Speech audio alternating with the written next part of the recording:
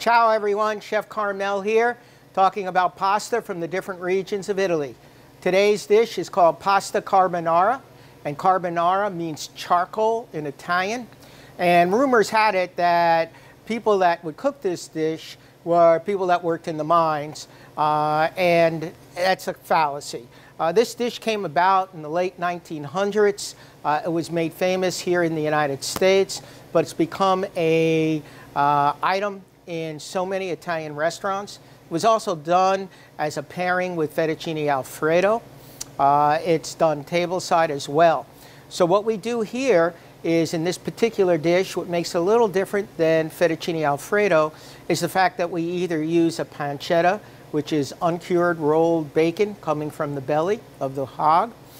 We may use a little bit of smoked bacon, and that's something I prefer in this particular dish. So what we always want to do is make sure cold pan, cold pork. If I was doing bacon, cold pan, cold pork, it allows for the rendering. So here we have some nice smoky bacon. We're going to add that in. And I'm going to render this down.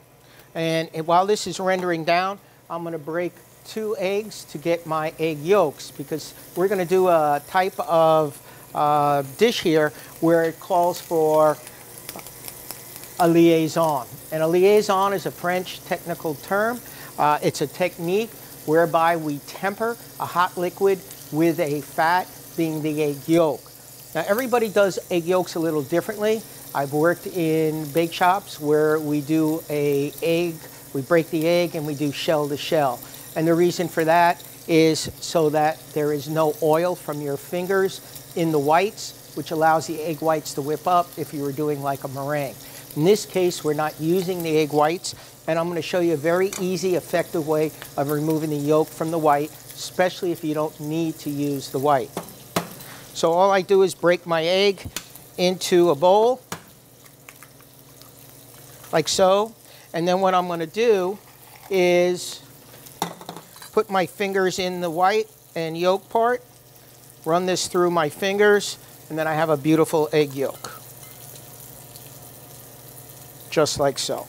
Very simple, takes 2 seconds, and I'm a kind of guy that's kind of impatient, so this works out real well. So we want to make sure that the bacon doesn't stick to the pan, so we move this around. And this will take a couple of minutes to render. We're going to be adding cream to this dish. And it's made very similar, if you've had the opportunity to see my video on fettuccine alfredo, made very similar. So we want this rendered not quite crispy, almost crispy. While we're waiting for that to work, I'm going to take some of my fettuccine and we're going to reheat it in our pasta water. And again, you may have heard me say this several times, but the pasta water should be very salty when it comes to a boil. How salty? It should taste like the sea. And the way we tell that is quickly put our finger in the hot water, taste it, it should taste like seawater. So you can see here our bacon is almost rendered, it's crispy. Got some nice fat working in there. And for this dish, you can use garlic or not. I like garlic, so I'll add a little in here. And you don't want to let this garlic cook for more than about 20, 30 seconds, just till it starts to perfume.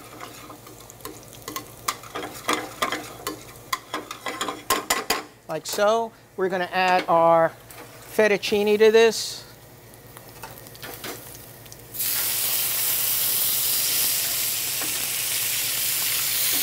Like so.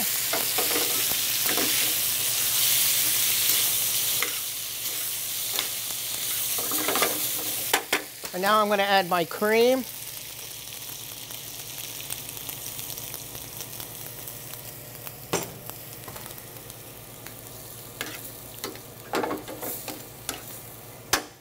We're going to add a little bit of pepper.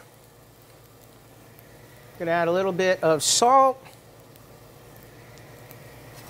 And we're going to add a little bit of freshly grated nutmeg.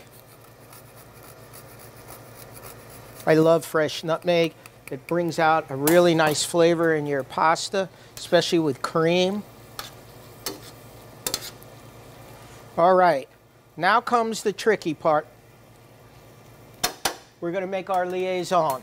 And in order to do that, you want to pull this away from the fire. We're going to add our cream, heated cream, into the egg yolks. Just like so. Again, this is still off the fire. I'm going to stir up my eggs and cream. And the reason to do this is because if I just added my egg yolks into the cream mixture, they would scramble. And we're not making breakfast here. We're making a nice pasta dish. I add this back in.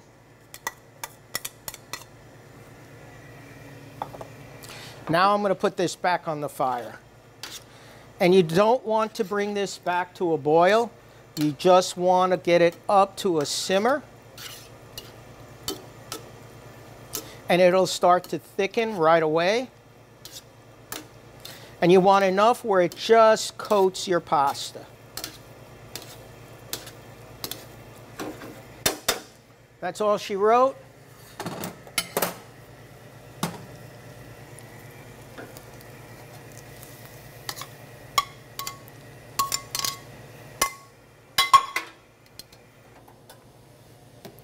We're going to add to this some nice Parmesan cheese, Reggiano Parmigiano.